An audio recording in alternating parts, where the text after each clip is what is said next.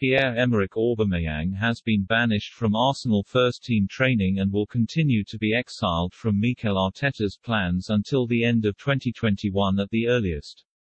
The striker's future at Emirates is looking increasingly bleak following the decision to strip him of the club captaincy on Monday, for what Arsenal called his latest disciplinary breach, after returning late from an agreed trip to France to collect his sick mum.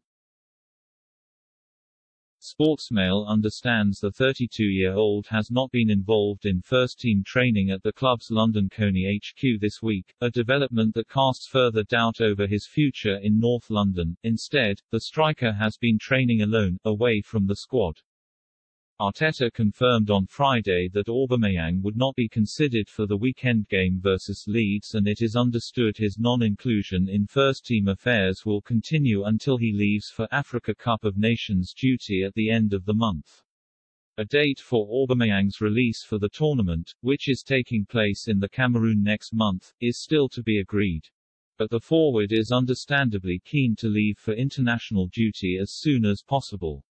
Sources are adamant Aubameyang's non-inclusion within the senior setup this week is not tantamount to a strike, but described as a mutual decision from all parties. Indeed, Aubameyang is particularly keen to stay as fit as possible ahead of Gabon's tournament campaign and is not refusing to train.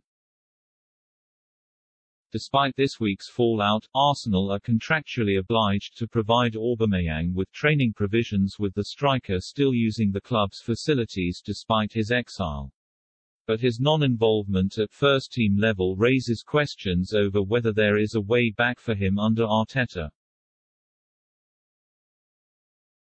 There appears no chance of Aubameyang being reintegrated into the first team before he reports for international duty later this month. The Gunners are open to letting Aubameyang go in January and will discuss any offers in next month's window, but a summer exit seems more likely as it stands. That leaves the club facing the tricky task of potentially phasing Aubameyang back into the squad when he returns from duty with Gabon, but that issue will be dealt with upon the player's return from Cameroon. Much may depend on how Arsenal fare in Aubameyang's absence as to whether Arteta looks to merge his £350,000 per week striker back into his plans.